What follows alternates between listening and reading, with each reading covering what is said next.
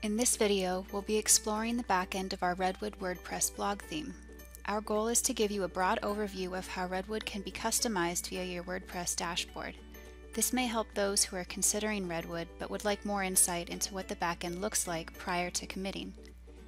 If you've purchased Redwood and are interested in tutorials on how to install and set up various elements of your theme, please be sure to check out our support article titled Beginning Basics, Getting Started with Redwood. I placed a link to this article below. To begin with a bit of a disclaimer, please note that all of our themes are WordPress.org themes. This means that our themes can only be installed on the free open source WordPress.org platform. It only requires that you've first secured web hosting and that the WordPress platform is installed onto your server. It's an easy setup process. If you have any questions at all about how to get started with the WordPress.org platform, you're very welcome to reference our article titled How to Start a Blog. I've included a link to this article below. Alternatively, there's a private company called WordPress.com, which will host your site for you. However, they will only let you use themes from their own directory. You cannot use any of our themes with WordPress.com. Most of the theme's customization options are located within the Customizer section. You can find this by navigating to Appearance and then to Customize. On the left side, you'll notice a series of drop-down menus such as General Settings, Logo and Header Settings, Top Bar Settings, and more.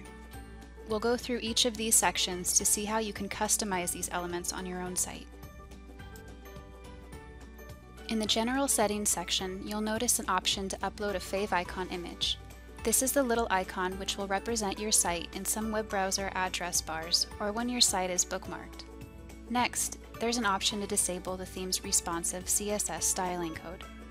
This will mean that your visitors need to pinch and zoom on mobile devices rather than the theme auto-adjusting to the more narrow screen width. The homepage layout segment gives you a number of layout options to choose from. WordPress will assume that your homepage is your page which displays your post feed or your blog. If you have a static page and a separate blog page, this homepage layout option will apply itself to your separate blog page. The archive layout segment is the post layout for your archive pages, such as your category pages, tag pages, author's post archive page, etc. Next, you have three options regarding enabling or disabling your sidebar element on your homepage or blog page, on your singular post pages, and on your archive pages.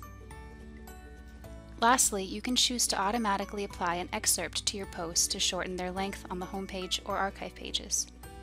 Or you can choose the Use Read More tag option, which lets you manually decide where the Continue Reading link will appear in your post summaries.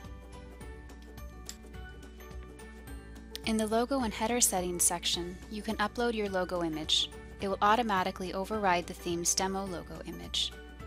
You can also adjust the top and bottom spacing that separates your logo image from the top bar element and the content beneath it.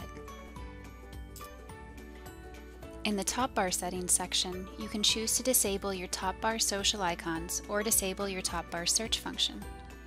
Options to change your top bar's colors will come further down in the Customizers menu.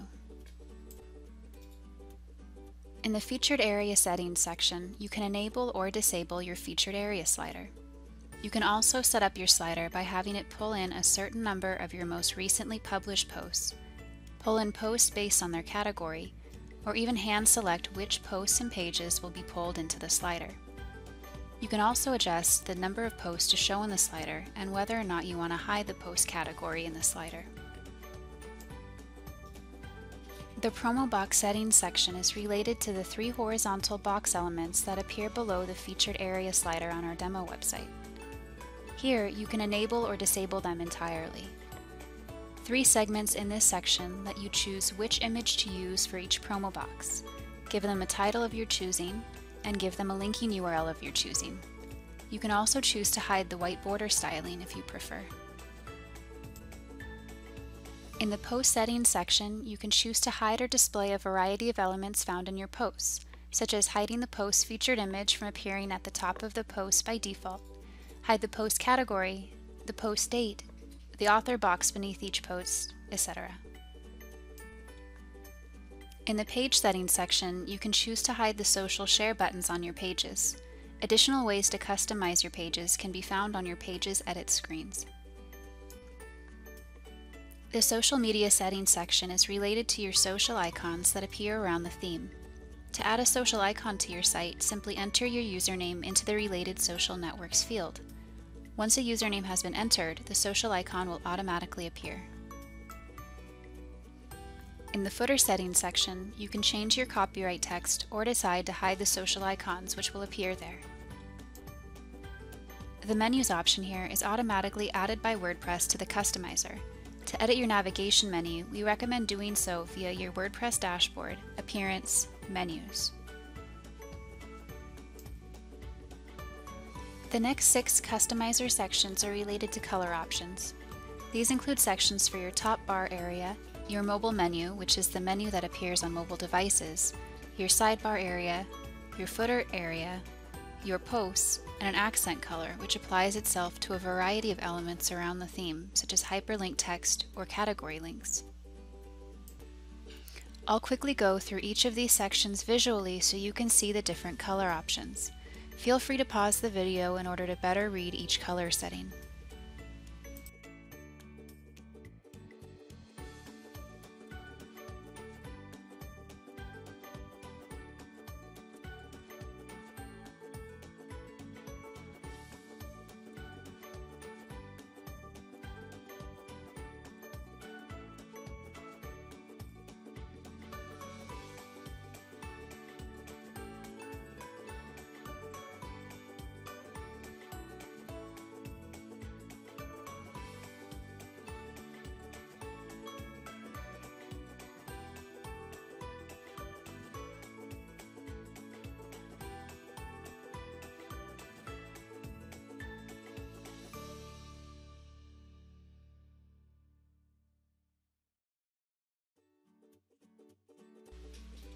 The Custom CSS section is a box where you can insert CSS code you'd like to override the theme's default stylings.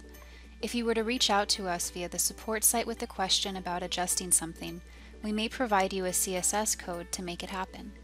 You would simply copy and paste that code into your custom CSS box to apply it to your site.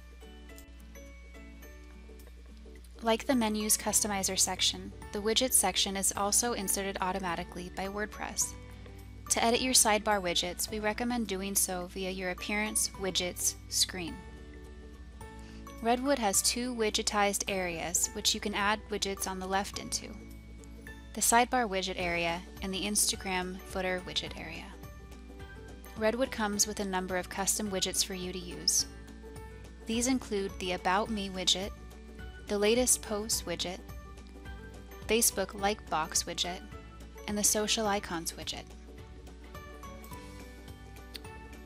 Redwood comes with 2 required plugins which have been bundled with the theme. They are called Solopine Meta Fields and WordPress Post Formats UI. You can install these plugins once you've activated the theme by following the prompts in the little notification banner that will appear at the top of your dashboard. To create a post, you can do so via your WordPress dashboard, Posts, Add New. At the top of the post, you can choose which of the 4 post formats you'd like to create: Standard, Gallery, Video, or Audio. Further down is a section titled Post Options. For the option within titled Post Layout, you can choose to enable or disable the sidebar on a post-by-post basis. Or you can select the option titled Use Customizer Setting, which will take on the sidebar setting you've selected within Appearance, Customizer, General Settings to either disable or enable the sidebar on posts. This way you don't have to change the setting each time if you prefer to be consistent with a certain layout. Below, there's an option to select a custom slider image. By default, the Featured Area slider will display the post's featured image. If you'd like the slider to display an alternative image for the post that it's not its featured image, you can select the image here. The post creation process is otherwise just like the default WordPress post creation process. When creating a new page via your WordPress dashboard, Pages, Add New, the setup is very similar to the post creation setup.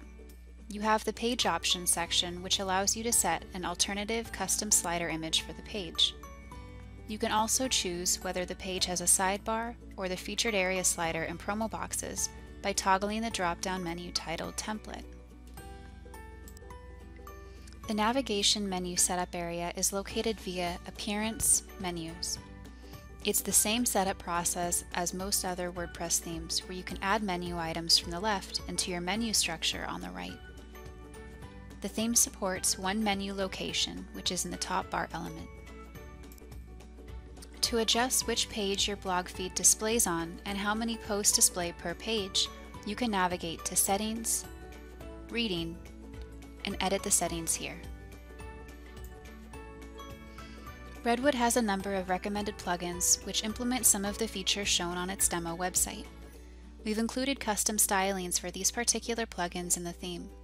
You're welcome to use alternative plugins for these features, though they likely won't have the same stylings as the demo website. For example, we recommend installing the Contact Form 7 plugin to run the theme's contact form. For the newsletter widget option, we recommend the plugin called MailChimp for WordPress. For the Instagram widgets, we recommend the WP Instagram Widget plugin. All three of the recommended plugins are free to install from the WordPress plugin directory. We hope this overview gave you a better idea of how the theme works on the back end. As always, if you have any questions, please don't hesitate to reach out and let us know. We'd be happy to help.